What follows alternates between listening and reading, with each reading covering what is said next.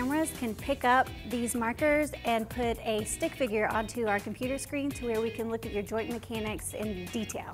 If you have a child that plays baseball and pitches, there is a 50-50 chance they will experience elbow or shoulder pain during their athletic careers.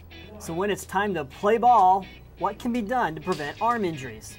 A new study from the University of Florida shows flexible hips can help prevent elbow injuries in pitchers. UF researchers measured hip range of motion from 7 Division I college pitchers at the start of a baseball season and compared that with their pitching mechanics recorded in a motion analysis lab.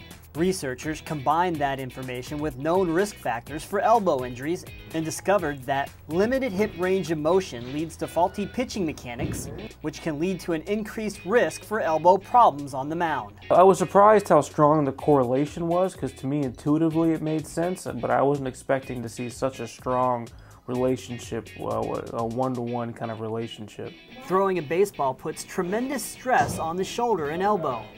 Many Major League Baseball pitchers have needed surgery to repair an injured elbow ligament in their lifetimes.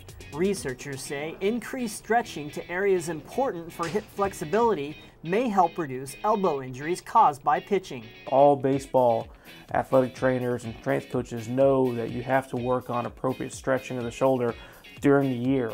But now I think we have a similar correlation with the hips to say, hey, you work every day on the shoulder range of motion, you need to work every day on the hips, maybe the lower back, those kind of things to keep all that consistent during the season. At the University of Florida, I'm Chris Bilovich.